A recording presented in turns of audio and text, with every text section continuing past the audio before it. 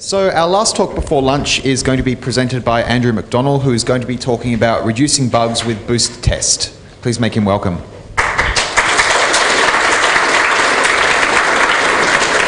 Right, thank you very much.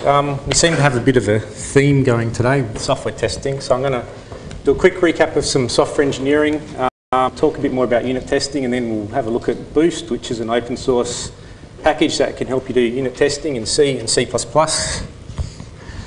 So, all software has bugs. We seem to have a bit of a theme going there. Why are we testing? All software has bugs. We don't want to be embarrassed because you want to have people run your software and you don't want it to break on them. If you're working for an employer cutting code, you want to save dollar, you've got to get the job done. You don't want your boss giving you a hard time because your software is not working. And of course, you don't want to be up till 3 AM in the morning trying to debug stuff. We all do that from time to time, but I'd rather go to bed and get some sleep than still be there and my wife coming in and sort of, why are you still on the computer at 2 AM kind of stuff. And of course, you don't want the software to crash.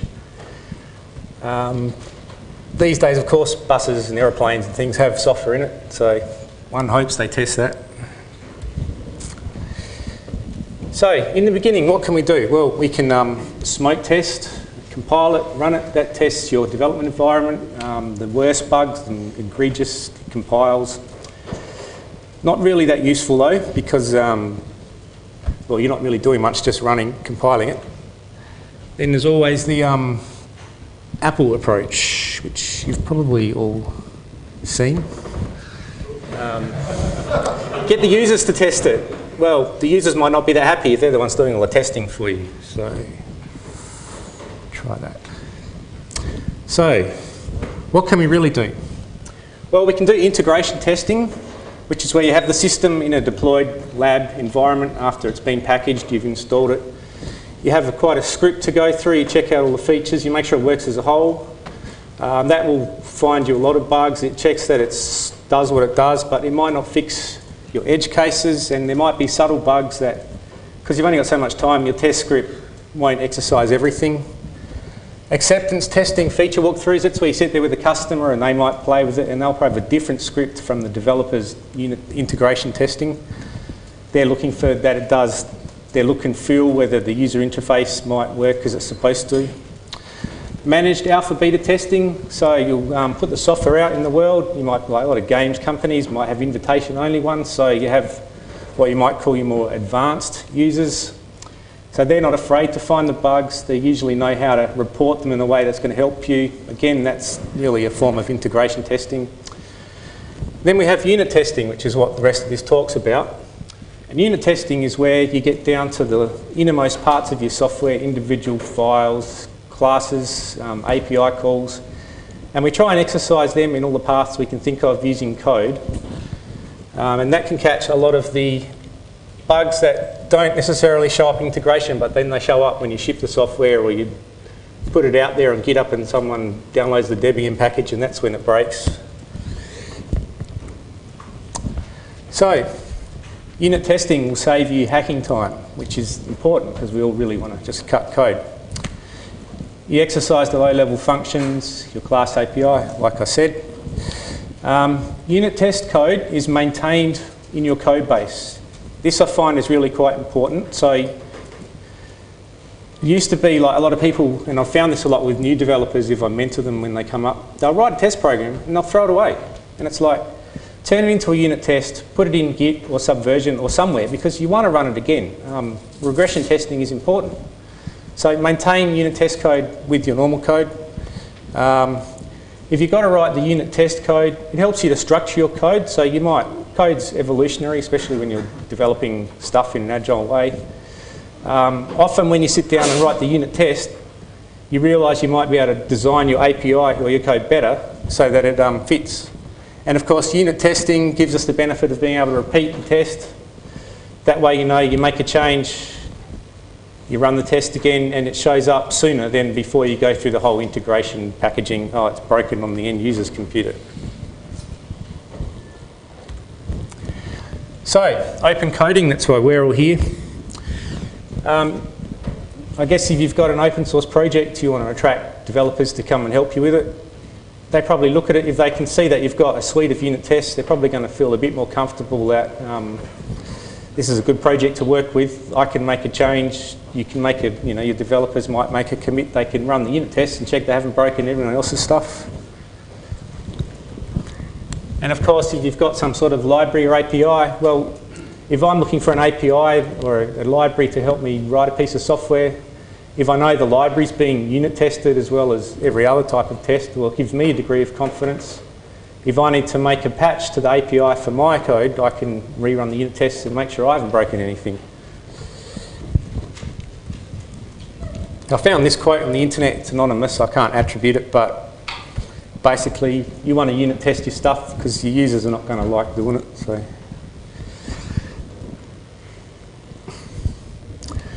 We all like exceed.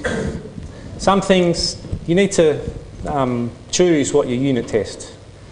You have a lot of code, you can end up writing too many tests. You spend all your time doing that and then the project runs late. Yep.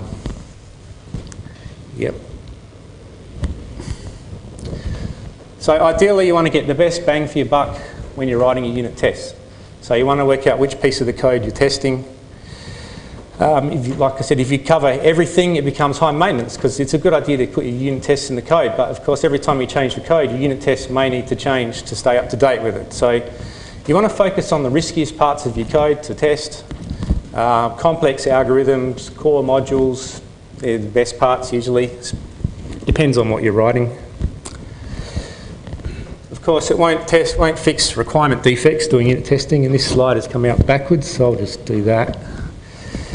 The best, where unit testing has helped me the most is algorithmic code and framework code, especially if you're running maths or any other sort of stuff. Basically,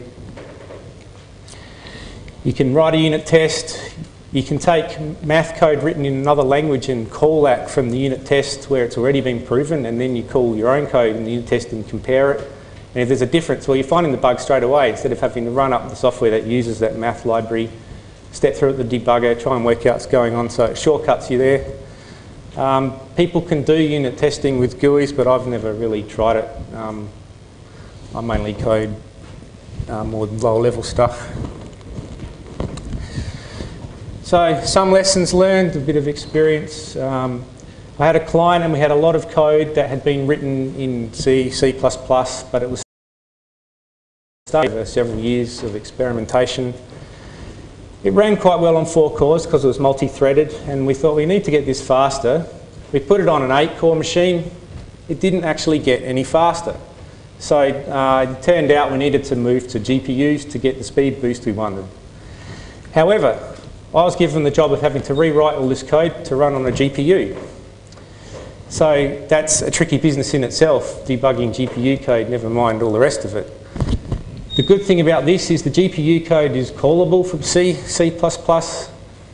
So what ended up helping me there is I was able to actually call the old code, which had 3 years of testing, it was known to work, call all the methods that did all the core math stuff, then call all the new code from the GPU, use the unit test harness, would compare the results, and it showed up pretty quickly where I had introduced bugs in the refactored GPU code.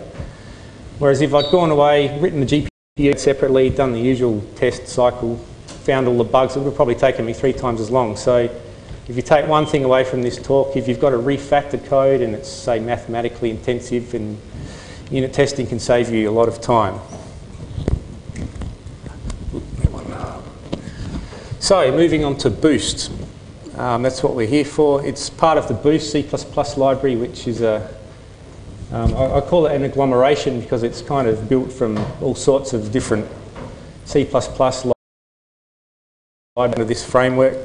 I'm specifically talking about just the Boost test part of it today. It comes under is an open source license, the Boost license. It's more a BSD style one, so you can use it for open source and for commercial use. Boost test, or it's a C++ library. However, if you're cutting C code, you can still use it for that because we just call the C code from C++, wrap it in the usual evdev headers if you're doing C library stuff. There may be some issues with using it in C. Probably just check best to check the online docs. Installation, I use it on Debian, so it's just their apt-get, pretty simple. It's cross-platform, people use it on Windows. I guess you have to check out the docs for your own distribution. So just a quick hello world. In this case, I've got a library called My Library, so I've written an API that has a bunch of functions or a class with a bunch of methods that include that at the top. All you do is you define a library, include the boost, unit test headers, and then I have a suite, and I'll go into some of these definitions in a minute. And I have a bunch of test cases. This particular example has just got one test case. I've called it the hello test case. One thing you can do with Boost is you can say, well, I've got certain prerequisites. If they're not met, I can't even run the test. So in this case, I've got an imaginary environment where I have to make sure my integers are 4 bytes. It's a bit Mickey Mouse. Having got past that, well, I run my test.class, which has come in from my library. I then check the result is what's expected for that API call.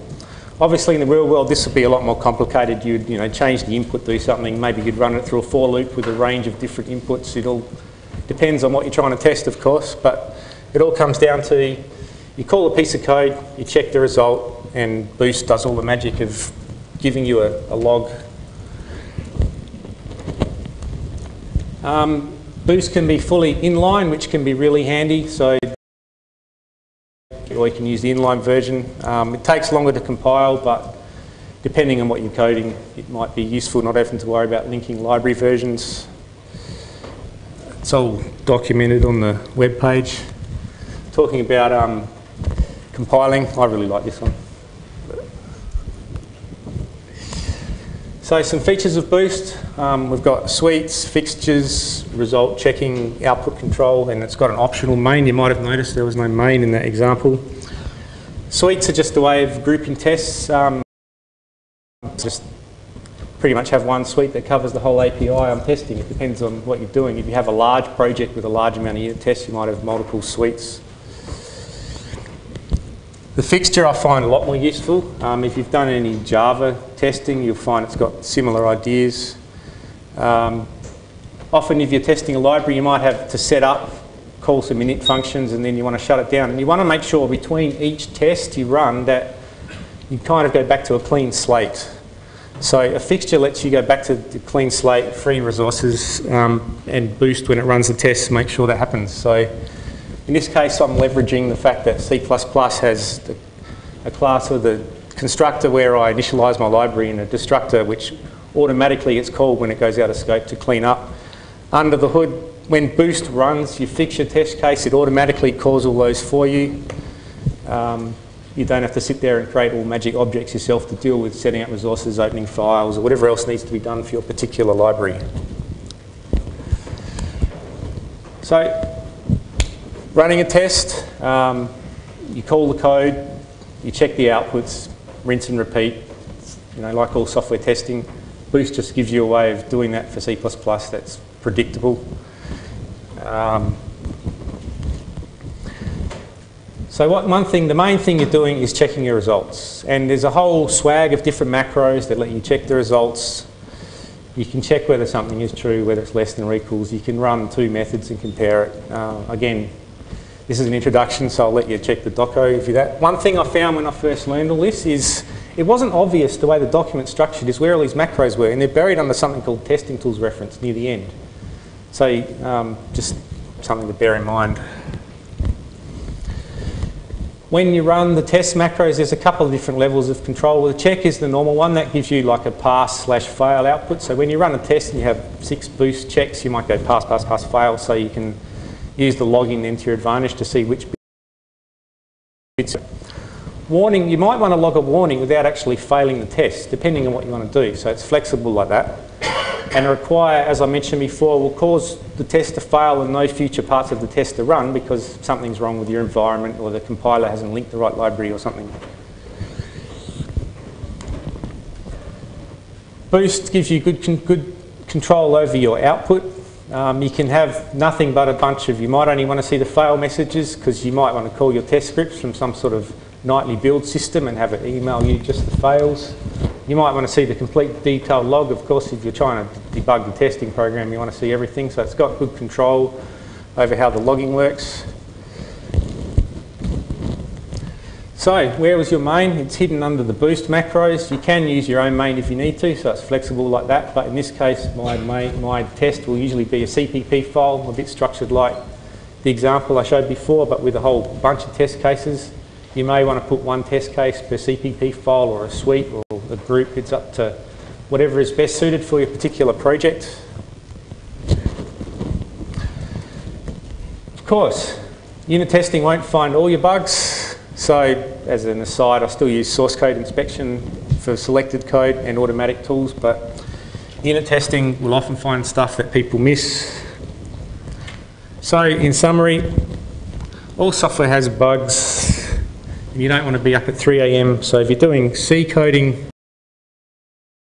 fix your bugs and avoid sleepless nights, and any unit testing framework. But Boost is easy to use. So. Right, are there any questions? Yes, and it's always at the back, so more exercise for me.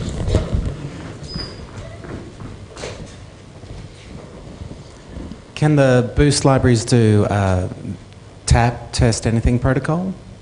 I don't know, I'm not aware of that one. It's like goes okay, not okay for each line. Oh yeah, sorry, I see what you mean.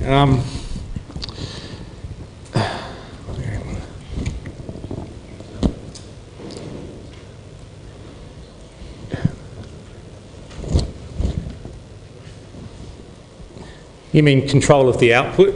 Like, it can go pass, fail, pass, fail, pass, pass. I don't know, it's just its own logging, but you can write your own logging handlers and stuff to customise the output. So if there's a protocol, I guess you'd do that. Any more questions? On the other aisle.